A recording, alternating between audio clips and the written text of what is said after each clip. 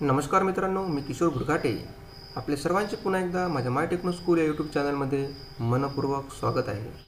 आज आपण बघणार आहोत कॅलिग्राफी कशी तयार करावी किंवा डिजिटल पोस्टर कसे तयार करावे.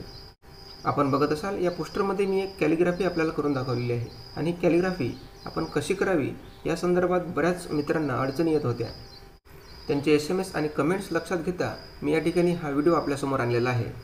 मी या व्हिडिओमध्ये कॅलिग्राफी संदर्भात येणाऱ्या संपूर्ण अडचणी, त्याची संपूर्ण सेटिंग्स आणि त्यातील बारकावे लक्षात घेता कशाप्रकारे आपण उत्कृष्ट कॅलिग्राफी तयार करू शकतो या संदर्भात मार्गदर्शन केलेले आहे. त्याचबरोबर आपण शैक्षणिक किंवा अन्य विषयाशी निगडीत डिजिटल पोस्टर कसे तयार करावे हे सुद्धा मी या व्हिडिओमध्ये सांगितलेले आहे. यामधील सर्वात महत्त्वाचा भाग म्हणजे आपण स्वतःच्या हँडरायटिंगमधील जी अक्षरे असतात ती अक्षरे वापरून या ठिकाणी उत्कृष्ट अशी कॅलिग्राफी करू शकता. चला तर मग अधिक वेळ न घालवता आपण आपल्या व्हिडिओला सुरुवात करूया. याआधी आपण जर माझ्या यूट्यूब चॅनलवर नवीन असाल तर कृपया माझे यूट्यूब चॅनल सबस्क्राईब करा, शेअर करा, सोबतच बेल आयकॉन दाबायला विसरू नका. चला तर मित्रांनो सुरुवात करूया. बघा, मी आता माझ्या लॅपटॉप स्क्रीनवर आलेलो आहे. या ठिकाणी आपल्याला लॅपटॉपमध्ये कॅलिग्राफी करताना किंवा डिजिटल पोस्टर तयार करताना कुठल्याही प्रकारच्या सॉफ्टवेअरची गरज भासणार नाही. फक्त आपल्या PCमध्ये मायक्रोसॉफ्ट पॉवरपॉईंट असणे गरजेचं आहे. हे सुद्धा मायक्रोसॉफ्ट ऑफिसचं एक प्रकारचं सॉफ्टवेअरच आहे आणि या सॉफ्टवेअरच्या माध्यमातून सुद्धा आपण कॅलिग्राफी आणि डिजिटल पोस्टर या ठिकाणी तयार करू शकतो.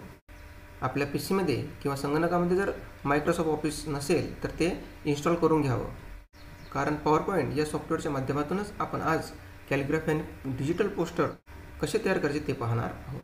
कॅलिग्राफी तयार करताना काही महत्त्वाच्या गोष्टी असतात. त्याकरता आपल्याला काही मटेरियल हे गोळा करावं लागतं. म्हणून आपण आपल्या PCतील फोल्डर या ऑप्शनमध्ये जाऊया. फोल्डर या ऑप्शनमध्ये गेल्यानंतर आपल्याला कॅलिग्राफी किंवा पोस्टर संदर्भात काही इमेजेस आणि अक्षरांची गरज असते, तर त्यांचा संग्रह करणे आधी आपल्याला गरजेचे आहे. बघा, या ठिकाणी मी एक पोस्टर नावाचं फोल्डर तयार केलं आहे. आपण यामध्ये जाऊया. आपण सुद्धा अशा प्रकारचे एक फोल्डर तयार करून घ्यावं आणि यामध्ये आपण कोणत्या विषयाशी निगडीत कॅलिग्राफी करणार आहोत तो विषय आधी आपण निश्चित केलेला असावा आणि त्या विषयाशी निगडीत आपल्याला कुठल्या प्रकारच्या इमेजेसची गरज आहे किंवा कुठल्या प्रकारच्या अक्षरांची गरज आहे त्या सर्वांचा संग्रह आपण एका फोल्डरमध्ये आधी करून ठेवा. आपण माझ्या इमेजवर पाहिल्याप्रमाणे एक नमुनादाखल कॅलिग्राफी मी तुम्हाला तयार करून दाखवणार आहे. त्याकरता काही इमेजेस आपल्याला लागणार आहेत. त्याचबरोबर काही अक्षरांची गरजसुद्धा आपल्याला भासणार आहे आणि ही अक्षरे आपण आपल्या लॅपटॉप PCमधील फॉन्टमधून सुद्धा घेऊ शकता आणि स्वतःची हँडरायटिंग असलेले अक्षरसुद्धा या ठिकाणी घेऊ शकता. बघा, मी लिहिलेलं अक्षर तुम्हाला या ठिकाणी ओपन करून दाखवतो. बघा, अशा प्रकारे मी कॅलिग्राफी अशा प्रकारचे अक्षर एका पेपरवर लिहिले होते. त्याचबरोबर विठ्ठल अशा प्रकारचं नाव मी एका पेजवर लिहिलेलं होतं. यानंतर आपण या इमेजच्या ठिकाणी बघितलं असेल की अक्षराच्या मागच्या बाजूला जे आपलं पेज होतं ते पेजसुद्धा या ठिकाणी आलेलं आहे. परंतु आपल्याला हे पेज नको असून, म्हणजेच हे बॅकग्राऊंड नको असून आपल्याला फक्त हे अक्षरांची गरज आहे. तर यामागील हे जे बॅकग्राऊंड आहे हे बॅकग्राऊंड कसं कट करायचं आणि फक्त अक्षरांचाच वापर आपण कसा करायचा त्या संदर्भात मी तुम्हाला आता माहिती देणार आहे. याकरता आपण आपल्या संगणकामधील किंवा PCमधील क्रोम ब्राउझरवर जायचं आहे. क्रोम ब्राउझर गेल्यानंतर त्यावर क्लिक करायचं आहे आणि या ठिकाणी आपल्याला remove bg.com अशा प्रकारचा टाईप करायचा आहे आणि आपल्याला सर्च करायचं आहे. सर्च केल्यानंतर बघा, आपल्यासमोर एक रिमूव्ह BG नावाचे एक ऑनलाईन सॉफ्टवेअर आलेले आहे की ज्या माध्यमातून आपण एखाद्या इमेजचे बॅकग्राऊंड सहज रिमूव्ह करू शकतो किंवा काढून टाकू शकतो. याआधी मी फोटोचे बॅकग्राऊंड कसे रिमूव्ह करावे या संदर्भात एक व्हिडिओ या ठिकाणी अपलोड केला होता, तो आपण पाहू शकता. त्यामध्ये फोटोचे बॅकग्राऊंड रिमूव्ह करणे आणि त्याला एडिट करणे अशा सर्व प्रकारची माहिती मी दिलेली आहे. बघा, या ठिकाणी ज्या इमेजचे बॅकग्राऊंड आपल्याला रिमूव्ह करायचे आहे ती इमेज आपल्याला अपलोड करावी लागेल. त्याकरता अपलोड इमेज या ऑप्शनवर जातो आणि आपल्या इमेजेस ज्या फोल्डरमध्ये आहे ते फोल्डर या ठिकाणी ओपन करतो. मी पोस्टर या फोल्डरमध्ये जात आहे आणि या ठिकाणावर आपलं कॅलिग्राफी हे अक्षर जे आहे या अक्षराचं बॅकग्राऊंड आपल्याला काढून टाकायचं. त्याकरता या इमेजला मी सिलेक्ट करीत आहे. नंतर ओपन केल्यानंतर बघा, या ठिकाणी आपली इमेज अपलोड व्हायला सुरुवात झालेली आहे. इमेज अपलोड झाल्यानंतर त्या इमेजचे ऑटोमॅटिक बॅकग्राऊंड हे रिमूव्ह झालेले असेल, निघून गेलेले असेल. बघा, या ठिकाणी आपण बघू शकता की या अक्षराच्या मागील बॅकग्राऊंड हे निघून गेलेलं आहे आणि अशा प्रकारची अक्षराची इमेज हे आपण आता या ठिकाणावरून डाउनलोड करणार आहोत. त्याकरता डाउनलोड ऑप्शनवर क्लिक करायचं आहे. डाउनलोड ऑप्शनवर क्लिक केल्यानंतर बघा या ठिकाणी आपली इमेज ही डाउनलोड व्हायला सुरुवात झालेली आहे. फोल्डर ऑप्शनवर क्लिक केल्यानंतर आपण डाउनलोड ऑप्शनवर जाऊया. डाउनलोड ऑप्शनवर गेल्यानंतर आपल्याला या ठिकाणी दिसेल की आपली इमेज या ठिकाणी डाउनलोड झालेली आहे आणि आपण त्याला ओपन करून सुद्धा बघू शकतो. या इमेजचं बॅकग्राऊंड पूर्णपणे निघून गेलेलं आहे. तर अशा प्रकारच्या अक्षरांची गरज आता आपल्याला भासणार आहे. मी आधीच अक्षरांचे बॅकग्राऊंड रिमूव्ह केलेले होते. बघा या ठिकाणी आपण बघू शकता अशा प्रकारे. परंतु उदाहरणादाखल मी तुम्हाला कशा प्रकारचे बॅकग्राऊंड रिमूव्ह करावे हे या ठिकाणी सांगितलेले आहे. ज्या प्रकारे आपण अक्षरांचे बॅकग्राऊंड रिमूव्ह करून घेतलेले आहे त्याचप्रमाणे आपण आपल्याकडे जे इमेजेस आपण घेतलेले असेल त्या इमेजेसचे बॅकग्राऊंड रिमूव्ह करून घ्यावे. बघा या ठिकाणी मी हे एक विठ्ठलाचं इमेज घेतलेलं होतं आणि त्याचं बॅकग्राऊंड या ठिकाणी मी रिमूव्ह केलेलं आहे. एक झेंडा घेतलेला आहे आणि त्याचे बॅकग्राऊंडसुद्धा या ठिकाणी रिमूव्ह करून घेतलेले आहे. तर अशा प्रकारचं आपल्या विषयाशी निगडीत मटेरियल किंवा साहित्य एका फोल्डरमध्ये आधी तयार करून ठेवावं. यानंतर आपण आपल्या संगणकामधील किंवा PC मधील पॉवर पॉईंट ऑप्शन ओपन करावं. बघा मी या ठिकाणी ओपन करीत आहे. बघा पॉवर पॉईंट ऑप्शन ओपन केल्यानंतर आपल्याला पॉवर पॉईंटचा अशा प्रकारचा इंटरफेस या ठिकाणी ओपन झालेला दिसेल की जो बऱ्याच मित्रांना ओळखीचा आहे आणि ओळखीचा नसेलही तरी आपण अगदी सहज आणि सोप्या पद्धतीने या ठिकाणी कॅलिग्राफी किंवा डिजिटल पोस्टर कशा प्रकारे तयार करावं हे आता पाहणार आहोत. बघा या ठिकाणी आपण पाहत असाल की मी एक इमेज तयार केली होती. त्यामध्ये काही कॅलिग्राफी या ठिकाणी केलेली आहे. त्याचबरोबर एक पोस्टरसुद्धा खालच्या बाजूला तयार केलेलं आहे. तर याकरता सर्वप्रथम आपण न्यू स्लाईड ऑप्शनवर जाऊया. बघा न्यू स्लाईड या ऑप्शनवर मी क्लिक करतो. न्यू स्लाईड ऑप्शनवर क्लिक केल्यानंतर आपल्याला या ठिकाणावरून एक ब्लँक स्लाईड घ्यायची आहे. त्याकरता मी या ब्लँक स्लाईडवर क्लिक करतो. क्लिक केल्यानंतर बघा आपल्यासमोर अशा प्रकारची एक ब्लँक स्लाईड आलेली आहे. सर्वप्रथम आपल्या बॅकग्राऊंडला हा कलर कोणता असावा याकरता आपण कलर सिलेक्ट करावा. त्याकरता मी या ठिकाणावरूनच राईट क्लिक करतो. राईट क्लिक केल्यानंतर खालच्या बाजूला फॉर्मॅट बॅकग्राऊंड ऑप्शन असते यावर क्लिक करतो. यावर क्लिक केल्यानंतर आपल्यासमोर अशा प्रकारचं एक छोटं टूल ओपन झालेलं आहे की ज्यामधून आपण बॅकग्राऊंड चेंज करू शकतो. यामध्ये कलर ऑप्शन आहे. यावर जाऊया. कलर ऑप्शनवर क्लिक केल्यानंतर बघा या ठिकाणी मी आता ब्लॅक कलर सिलेक्ट करीत आहे. ब्लॅक कलर सिलेक्ट केल्यानंतर आपण या ठिकाणी याला कट करूया. यानंतर या ठिकाणी आपल्याला आपण जे साहित्य गोळा केलं होतं इमेजेस किंवा अक्षर एका फोल्डरमध्ये गोळा केले होते त्या फोल्डरमधून आपल्याला ते साहित्य या ठिकाणी एक एक करून घ्यायचं आहे. साहित्य या ठिकाणी घेत असताना त्याचा क्रम कसा असावा, आधी आपण कोणतं इमेज घ्यावं, नंतर कोणतं इमेज घ्यावं किंवा त्यानंतर अक्षर केव्हा घ्यावेत, या सर्वांची प्रायमरी सेटिंग आपण स्वतः आपल्या माइंडमध्ये केलेली असावी. आणि केलेली नसेल तर डिजिटल पोस्टर तयार करताना थोडा वेळ लागू शकतो. परंतु आपण अचूक पोस्टर निर्मिती कराल एवढी मी आपल्याला सांगू इच्छितो. याकरता प्रथम मी फोल्डर ऑप्शनवर जातो. फोल्डर ऑप्शनवर गेल्यानंतर आपण सर्वप्रथम या ठिकाणी झेंडा घेणार आहोत. आता या ठिकाणावरून आपण दोन पद्धतीने हे इमेजेस किंवा हे जे अक्षर आहे ते आपल्या स्लाईडवर पेस्ट करू शकता. त्याकरता बघा पहिला पर्याय मी तुम्हाला सांगतो. या इमेजवर राईट क्लिक करायचं. राईट क्लिक केल्यानंतर या ठिकाणी कॉपी ऑप्शन असतं, कॉपी करायचं आणि पुन्हा आपल्या स्लाईडवर जायचं. स्लाईडवर गेल्यानंतर या ठिकाणी राईट क्लिक करून पुन्हा यामध्ये पेस्ट ऑप्शन असतं आणि पेस्ट करायचं. अशा प्रकारे आपण ही इमेज या ठिकाणी घेऊ शकता. त्यानंतर दुसरा पर्याय मी तुम्हाला सांगतो. या ठिकाणी इन्सर्ट ऑप्शन आहे, यामध्ये क्लिक करायचं. इन्सर्ट ऑप्शनमध्ये क्लिक केल्यानंतर यामध्ये पिक्चर ऑप्शन असतं, यावर क्लिक करायचं. पिक्चर ऑप्शनमध्ये क्लिक केल्यानंतर आपल्यासमोर फोल्डर ओपन होतील. या फोल्डरमध्ये आपलं इमेज कोणत्या ठिकाणी ते आपण शोधूया. ते आपण डाउनलोड ऑप्शनमध्ये फोल्डर तयार केलेले होते, त्यामध्ये आपण क्लिक केल्यानंतर बघा या ठिकाणी पोस्टर हे नावाचं फोल्डर आहे, यामध्ये आपली इमेज आहे. आता या ठिकाणावर मी दुसरी इमेज सिलेक्ट करतो. त्यानंतर मी आता विठ्ठलाची इमेज सिलेक्ट करणार आहे. सिलेक्ट केल्यानंतर बघा या ठिकाणी इन्सर्ट ऑप्शन आहे, खालच्या बाजूला इन्सर्ट ऑप्शनवर आपल्याला क्लिक करायचं आहे. क्लिक केल्यानंतर ही इमेज आपली या ठिकाणी आलेली असेल. अशा प्रकारे आपण इमेज घेऊ शकता.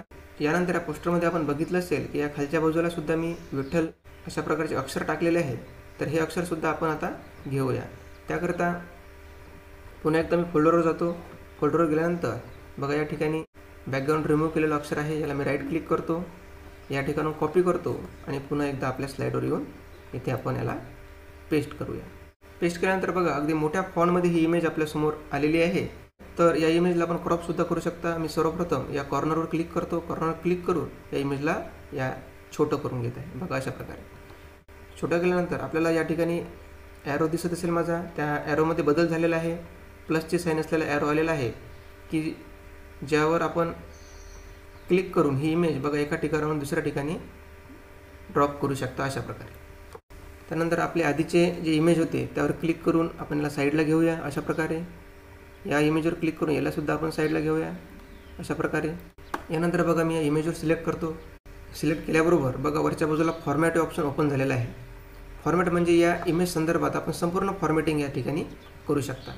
सर्वप्रथम या इमेजचा काही भाग जर आपल्याला कट करायचा असेल तर त्याकरता आपण या ठिकाणी क्रॉप ऑप्शन आहे, यावर क्लिक करूया. क्रॉप ऑप्शनवर क्लिक केल्यानंतर बघा याच्या बॉर्डर्समध्ये चेंजेस झालेला आहे. खालच्या बाजूला आपल्याला इमेज कमी करायचा आहे बघा अशा प्रकारे. त्यानंतर इकडला भाग कमी करायचा असेल इमेजचा अशा प्रकारे. इकडला भाग आणि वरचा भाग. तर अशा प्रकारे आपण या ठिकाणी या इमेजचे जो अनावश्यक भाग आहे तो कट केलेला आहे आणि तो कट झालेला सुद्धा आहे. या ठिकाणी आपण बाहेरच्या बाजूला क्लिक केल्यानंतर तो भाग कट झालेला असेल बघा अशा प्रकारे. यानंतर या अक्षराला जो कलर आहे तो कलर आपण कसा चेंज करावा ते बघूया. त्याकरता या ठिकाणी बघा रिकलर अशा प्रकारचं एक ऑप्शन असतं, यावर आपण क्लिक करूया. क्लिक केल्यानंतर आपल्याला या ठिकाणी भरपूर पर्याय उपलब्ध झालेले आहेत आणि या पर्यायाच्या माध्यमातून आपण त्या अक्षरांचा कलर चेंज करू शकतो बघा अशा प्रकारे. यानंतर बरेचसे कलर आहेत की ते कलर निवडून आपण या अक्षरांना अतिशय सुंदर कलर देऊ शकतो बघा अशा प्रकारे. या ठिकाणी वॉशआउट हा कलर सिलेक्ट करीत आहे. आता या कलरमध्ये जर तुम्हाला आणखी क्लॅरिटी आणायची असेल तर याला राईट क्लिक करावं. राईट क्लिक केल्यानंतर फॉर्मॅट पिक्चर या ऑप्शनवर जावं. यामध्ये बघा ब्राईटनेस आणि कॉन्ट्रास्ट अशा प्रकारचे दोन ऑप्शन असतात. आपण याचे कॉन्ट्रास्ट वाढवू शकतो. कॉन्ट्रास्ट वाढवल्यानंतर जो त्या अक्षरांना हलकासा कलर होता तो या ठिकाणी आपण त्याला डार्कसुद्धा करू शकतो आणि त्याला कमीसुद्धा करू शकतो. आणि वरच्या बाजूला ब्राईटनेस आहे त्याचं ब्राईटनेससुद्धा आपण अशा प्रकारे वाढवू शकतो. तर अशा प्रकारे या अक्षरामध्ये क्लॅरिटी आपल्याला आलेली दिसेल. मी आता याला क्लोज करीत आहे. क्लोज केल्यानंतर बघा हे अक्षर आपण आता छोटं करूया. त्याकरता कॉर्नरला गेल्यानंतर बघा एक बाण आपल्यासमोर आलेला आहे. त्याला सिलेक्ट केल्यानंतर प्लसची साईन तयार झालेली आहे आणि त्या कॉर्नरला सिलेक्ट केल्यानंतर आपण अशा प्रकारे त्याला मूव्ह करू शकतो आणि मूव्ह करून त्याला छोटं करू शकतो अशा प्रकारे. त्याला आणखी आपण छोटं करूया आपल्याला आवश्यक तेवढं आणि हे खालच्या बाजूला आपण ठेवूया. बघा या पोस्टरमध्ये आपल्याला दिसत असेल की झेंडा हा अशा प्रकारे तिरपा केलेला आहे. तर आपण ते सुद्धा या ठिकाणी करू शकता. त्याकरता या इमेजवर आपण क्लिक करूया. इमेजवर क्लिक केल्यानंतर आपण याला खालच्या बाजूला घेऊया. या इमेजच्या कॉर्नरवर आपण अशा प्रकारे सिलेक्ट करूया. सिलेक्ट केल्यानंतर हा जो भाग आहे हा डावीकडील भाग आपण अशा प्रकारे उजवीकडे आणू शकतो म्हणजे या इमेजला आपण पलटूसुद्धा शकतो. किंवा बघा या ठिकाणावर आपण याला कॉपी करूया. पुन्हा एकदा या ठिकाणी पेस्ट करूया. म्हणजे अशा प्रकारचे दोन झेंडे आता आपल्या या ठिकाणी झालेले आहे. यानंतर आपण या झेंड्याची साईड चेंज करूया. त्याकरता या ठिकाणी मी क्लिक करतो आणि पुन्हा याला या ठिकाणी अशा प्रकारे पलटी करत आहे बघा अशा प्रकारे. यानंतर तुला एक ग्रीन मार्क असता यावर क्लिक करून आपण हवं त्या दिशेने या झेंड्याला मूव्ह करू शकतो. बघा मी अशा प्रकारे याला मूव्ह करत आहे. याची दिशा या ठिकाणी बदललेली आहे. यानंतर या झेंड्याला सुद्धा आपण बदलू शकता बघा अशा प्रकारे. आपल्या लक्षात आलं असेल की आपण या इमेजेसची दिशासुद्धा बदलू शकता. यानंतर मी याला मोठं करत आहे. आपण याला अशा प्रकारे मोठं करू शकता. पुन्हा या बाजूच्या झेंड्याच्या इमेजला पण आपण मोठं करून घेऊया अशा प्रकारे. याला पण या झेंड्याजवळ ठेवूया. बघा यामध्ये आपली काही क्रिएटिव्हिटी असते. त्या क्रिएटिव्हिटीनुसार आपण याचा अतिशय सुंदर उपयोग करून कॅलिग्राफी किंवा पोस्टर निर्मिती करू शकता अशा प्रकारे. यानंतर मी आता विठ्ठलाची इमेज या ठिकाणी ठेवणार आहे बघा या ठिकाणी आपल्याला एक चूक लक्षात आलेली असेल की आपण हा जो झेंडा होता हा झेंडा नंतर कॉपी करून पेस्ट केला. म्हणून आपण याला कट न करता आपण ही जी इमेज आहे ह्या इमेजला सिलेक्ट करूया. ह्या इमेजला कट करूया आणि पुन्हा एकदा या ठिकाणी पेस्ट करूया बघा अशा प्रकारे. तर अशा प्रकारे आपण या इमेजची सेटिंग करू शकता. तिला आपण मोठं करूया. त्यानंतर हे झेंडे व्यवस्थित सेट करून घेऊया. बघा अशा प्रकारे आपण झेंडे आणि इमेजची व्यवस्थित सेटिंग केलेली आहे.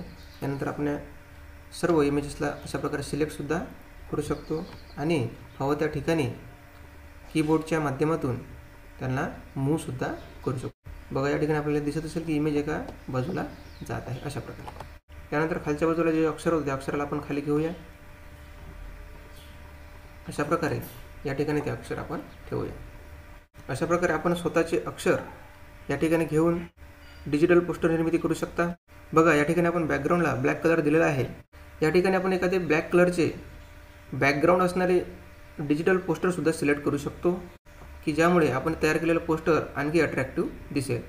त्यानंतर मी या ठिकाणी पोस्टर न घेता एक अक्षराची इमेज घेत आहे. त्याकरता मी पुन्हा एकदा फोल्डरवर जात आहे. फोल्डरवर गेल्यानंतर बघा या ठिकाणी अशा प्रकारची इमेज होती आणि त्या इमेजचं बॅकग्राऊंड मी या ठिकाणी रिमूव्ह केलेलं आहे. त्यानंतर बघा या इमेजला मी या ठिकाणावर कॉपी करत आहे. कॉपी केल्यानंतर पुन्हा एकदा आपल्या स्लाईडवर या बाजूला मी पेस्ट करत आहे. पेस्ट केल्यानंतर हे आपल्यासमोर दिसत असेल की अशा प्रकारचे अक्षर आपण इमेजेस घेऊन त्याचं बॅकग्राऊंड रिमूव्ह करून ते अक्षर या ठिकाणी घेऊ शकता आणि आपल्या कल्पकतेने आपण हे पोस्टर सजवू शकता. यानंतर या ठिकाणी आपण काही रायटिंगसुद्धा करू शकता. त्याकरिता आपण इन्सर्ट ऑप्शनवर जाऊया. इन्सर्ट या ऑप्शन गेल्यानंतर टेक्स्ट बॉक्समध्ये क्लिक करूया.